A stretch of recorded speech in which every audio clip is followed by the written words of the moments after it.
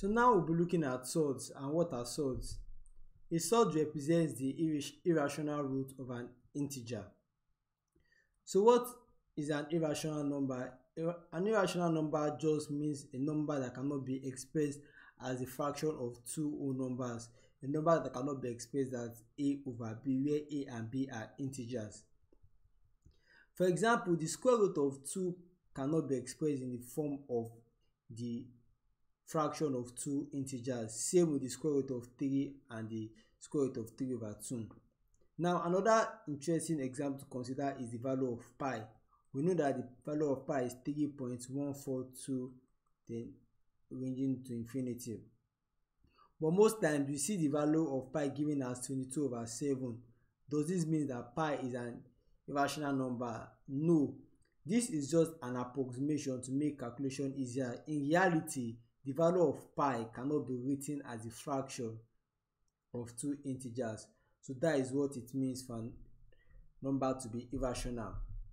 So how do we simplify surd? The goal is to represent the number under the square root as two factors in which one is a perfect square. And what do I mean by that? What is a perfect square? A perfect square is a number in which we can express it as a product of two equal numbers. For example, 9 can be expressed as the product of two equal whole numbers or two equal integers. 9 can be expressed as the product of 3 times 3, so 9 is a perfect square. Same with 4. 4 can be expressed as 2 by 2, which makes it a perfect square. Same with 16, that can be expressed as 4 times 4. So as you can see, 9, 4 and 16 are all perfect square. But for example, 17 is not a perfect square because you can't express this as the product of two integers that are the same. So when we are trying to simplify a surd, what do? We try to write the number under the square root sign as the product of two factors in which one is a perfect square. So now in this example, we see that the square root of 45 can be written as the product of what? 9 times 5. 9 times 5 will give me 45, but now we know that 9 is a perfect square. So this can be simplified as the square root of 9 times the square root of 5. And since it's a perfect square, we know that the square root of 9 will be an integer, which is equals to what? 3. So 3 times 5 times the square root of 5, and that equals to what? 3 root 5. So this is how we simplify surd. We try to write the number in between the square root as the product of two factors in which one is a perfect square. So how do we add and subtract surds? We can only add two surds if they are like surds. And what does it mean for surds to be like? Like surd means that they have the same number under the square root sign. It's just the same thing as collecting like times.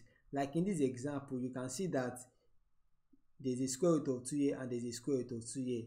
Imagine you have an algebraic expression 2a plus 5a and you're trying to find the sum. Since they have same terms here, a and a, you can just add the coefficients and you have 3 plus 5, which gives me 8a. The same thing applies here. Since they have the same term, square root of 2 and square root of 2, I can add the two of them by just adding their coefficients. So 3 plus 5 will give me 8. So the sum of these two values will give me what? 8 root 2. So now let's move on to the second example. And in this second example, we see that they are not like surds because what is underneath the square root sign are not the same. But we can write out what is underneath. We can simplify this surd so that what is underneath can be the same. And how do we do that? Remember that to simplify surd, we write the number under the square root sign as the product of two numbers in which one of them is a perfect square. So in this case now, we have two square root of 27 can be written as the product of 9 times 3. 9 is a perfect square. Then plus 75 can be written as the product of 25 times 3, and we know 25 is a perfect square. And 12 can be written as the product of 4 and 3, and we know that 4 is a perfect square. So the square root of 9 is 3, so we can bring that out. So we are left with 2 times 3.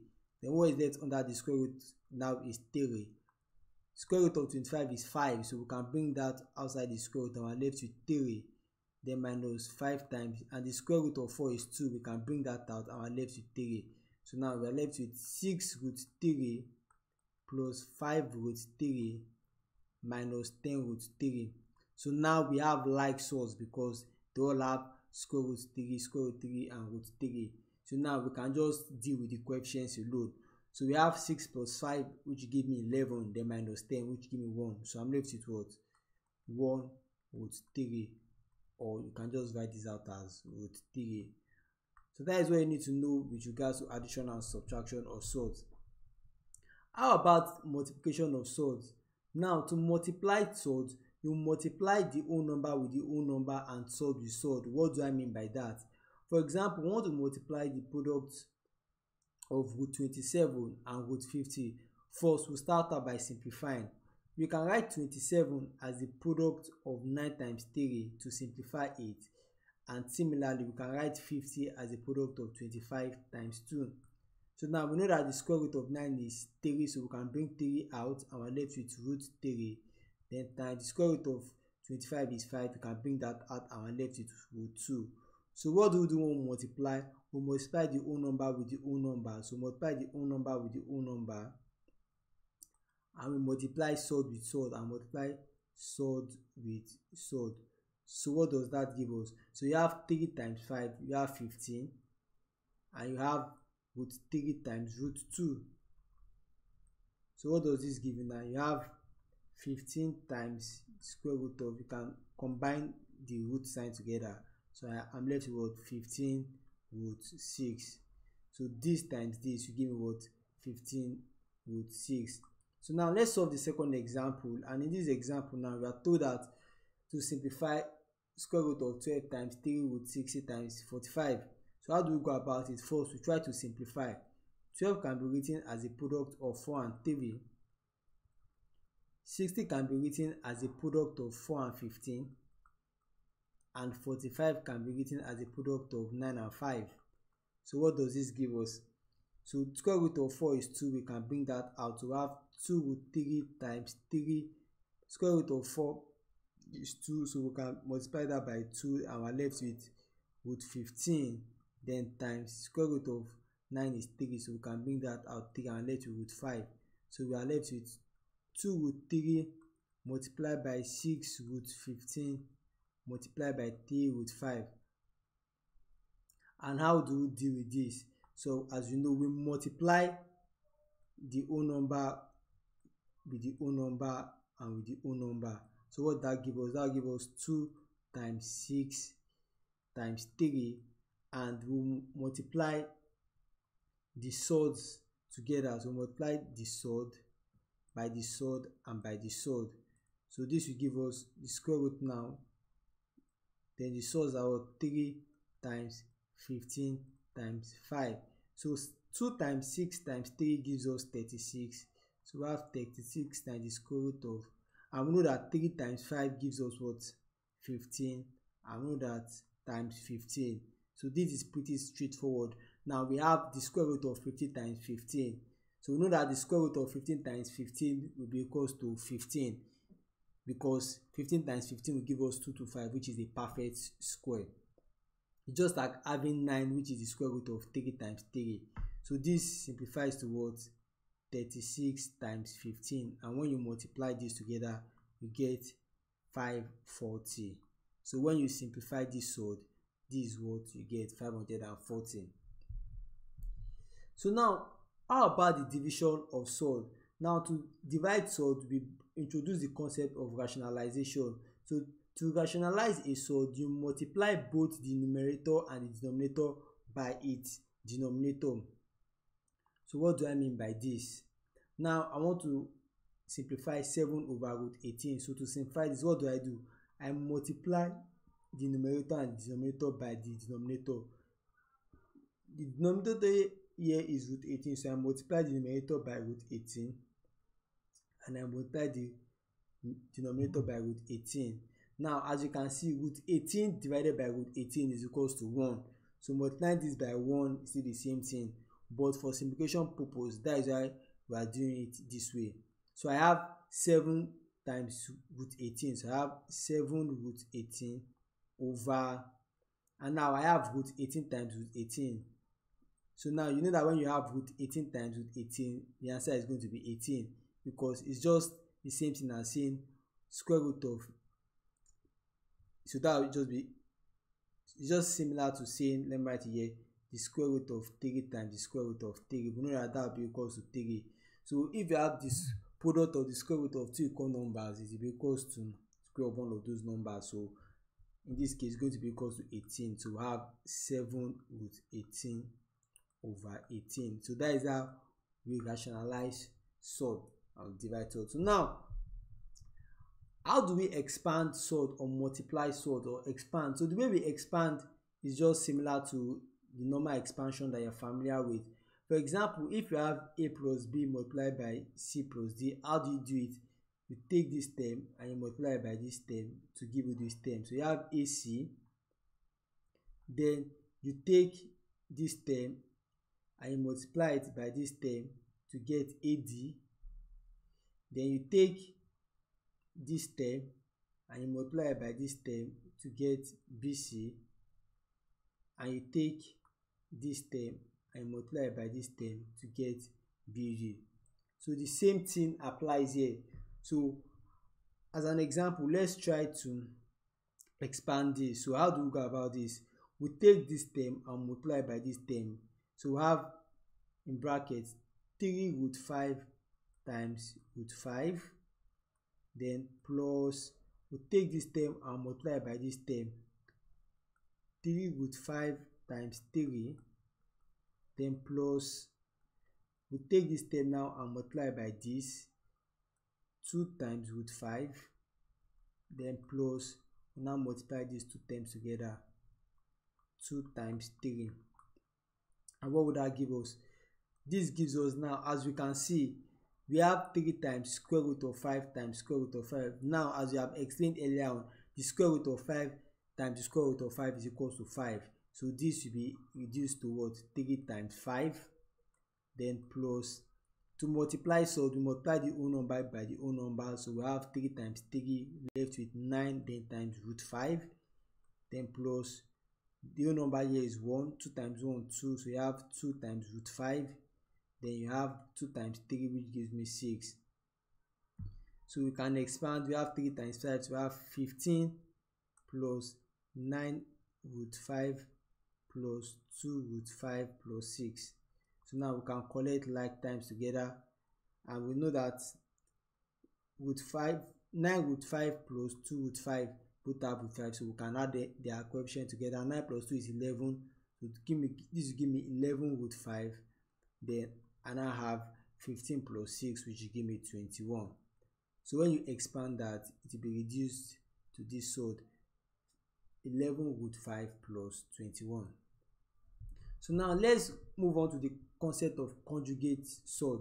So if a two-term expression contains at least one surd term, we call it a binomial surd. So any surd you see in which one of the term contains a surd term, and a surd term is a term that contains the square root of an irrational number. So we see that in this case now, this is referred to as a binomial surd. And now to find the conjugate of a binomial surd, all we need to do is just to change the sign in between the two terms of the binomial surd to the opposite sign. So in this case now, you have this binomial surd, square root of a plus b and square root of a minus b are conjugate surd. As you can see, only the signs are changed.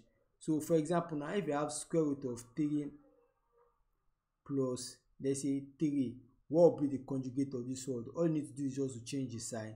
So you have what? Square root of 3 minus 3. So let's assume you have now 4 plus 2 root 3. So what will be the conjugate? Conjugate will just be for you to change the sign in between. That will be 4 minus 2 root 3. And let's assume you have now root 3 minus 5 root 2. What will be the conjugate? The conjugate will just be for you to change the sign in between. So you have root 3 plus 5 root 2. So this is pretty much what conjugate of a surd, of a binomial surd, refers to. So there's something I would like us to quickly examine, and that is how to multiply a surd by its conjugate. So now, if you have a surd and you try to multiply it by its conjugate, it results in difference of two squares. and I want us to quickly examine difference of two squares. That is why we are talking about this now. So for example, given this sword now, 3 root 5 plus 2, you can easily write out the conjugate. You know that the conjugate will be what? 3 root 5 minus 2. So let's assume we want to multiply these two swords together. We want to multiply. So first, I'm going to try to solve this directly. Then I will now explain the concept of difference of two squares. So let me divide the board. So now you can multiply with the way I've explained. So you take this term and multiply by this term. So you multiply the whole numbered part. So you have 3 times 3, you have 9. And you have root 5 times root 5, which is 5. Then you go to the next term. So you have this times this, 3 root 5 times minus 2. So minus 2 times 3 will give me what?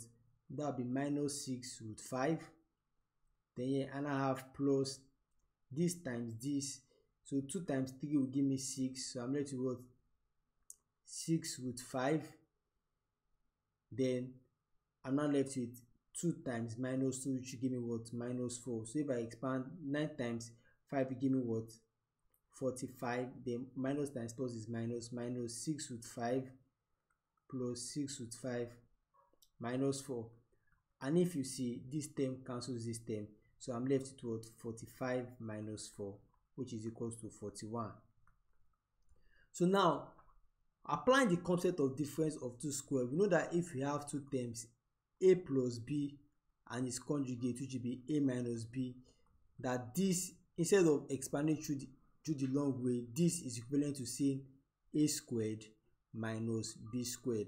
So if you have the same terms and only that the sign in between them is different, is equivalent to just saying the first term squared minus the second term squared. So let's apply to this example where you have 3 root 5 plus 2 times 3 root 5 minus 2.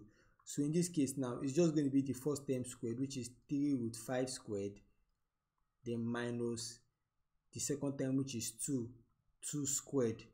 So what would this be? 3 root 5 squared, and next time, which is, so this will be what? 3 squared is what? 9, and 5 squared is what? 5. Then minus 2 squared is what? 4. What is 9 times 5?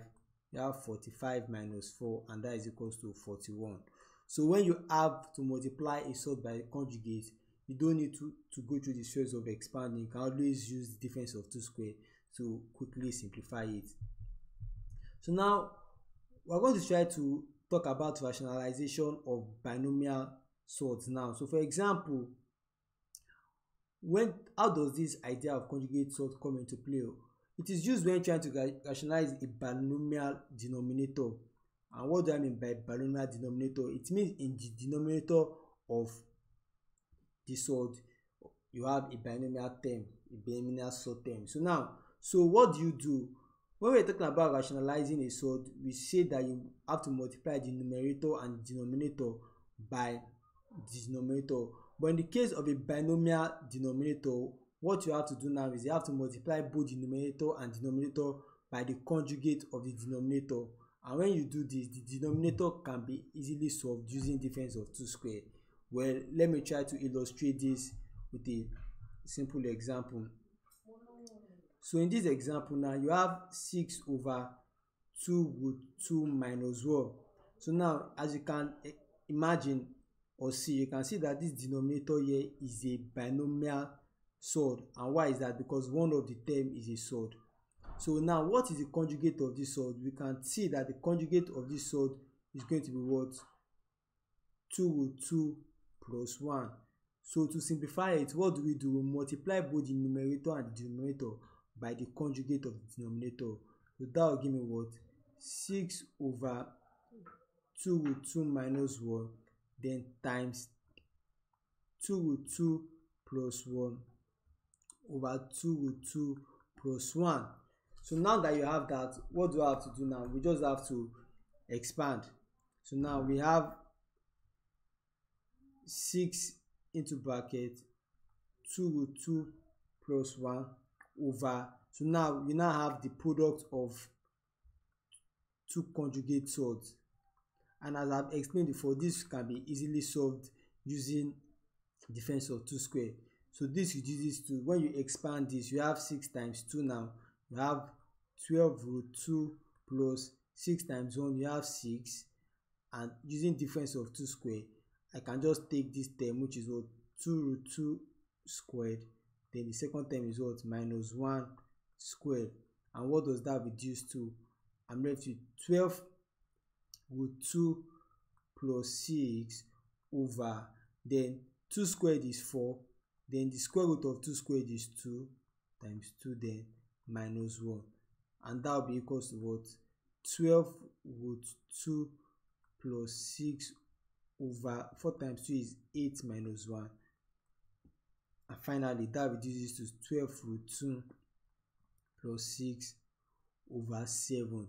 So this is the way you rationalize a surd using that has a binomial surd in its denominator. And finally, we are going to look at a second example. So in this example, we are told to simplify this. So what do we have to do? As we know now, we have to multiply the numerator and denominator by the conjugate of the denominator. So what is the conjugate of the denominator? So we know that the conjugate of square root of 2 plus root 3 will be what? To be what? Square root of 2 minus root 3. So what do we have to do? We just have to multiply the numerator and denominator by this. So we proceed as follows. So we have 2 root 2 minus root 3 over root 2 plus root 3. So I multiply the numerator over root 3, then I multiply the numerator. And as I explained before, multiplying the numerator and denominator by the same thing does not have any effect, since they will easily cancel out to 1, but they help us to simplify. So now, what do we have to do? We have to expand. So to expand this, we have talked about expansion of surd. We multiply this term by this term. So I have 2 root 2 times root 2, then plus, I multiply this term by this term. So I have 2 root 2 times minus root 3, then plus, I multiply this term by this term, which is minus root 3 times root 2. And finally, I multiply these two terms together, which is what? Minus root 3 times minus root 3, then over. The denominator is quite easy because now I have the product of two conjugate surd, so I know how to deal with this. So this just be the first term squared minus the second term squared. So now what does this reduce to? So this reduces to 2 root 2 times root 2. Root 2 times root 2 is 2. So 2 times 2 will give me 4. So 4 plus, or let's wait. So we have 2 root 3 times minus root 3. So root 2 times root 3 will give me root 6. Then there's a minus sign there. So I'm left with minus 2 root 6. If I'm not mistaken. Then I have minus root 3 times root 2 will give me minus root 6. Then I have minus root 3 times minus root 3. That will be, you know that root 3 times root 3 will give me 3. I know that minus times minus is plus. So this will give me plus 3. And we know that root 2 squared is 2 and root 3 squared is 3. So we collect like times. 4 plus 3 is 7. And minus 2 root 6 minus root 6 minus, so minus 2 root 6 minus root 6. You can see that coefficient here is minus 1, coefficient is minus 1. That will give me minus 3 root 6, then over minus 1. So now I can multiply both the numerator and denominator by minus 1 to take care of this minus 1 that is here. So I'm now left with what? Minus 7 plus 3 root 6, or I can write it as 3 root 6 minus 7. So what option corresponds to this? And that is B. So the answer to this question is B. So this pretty much gives you an idea of the kind of question you will expect in JAMB with regards to surd. So now we're going to try to look at some additional past questions that tries to cover everything that we have discussed in this section.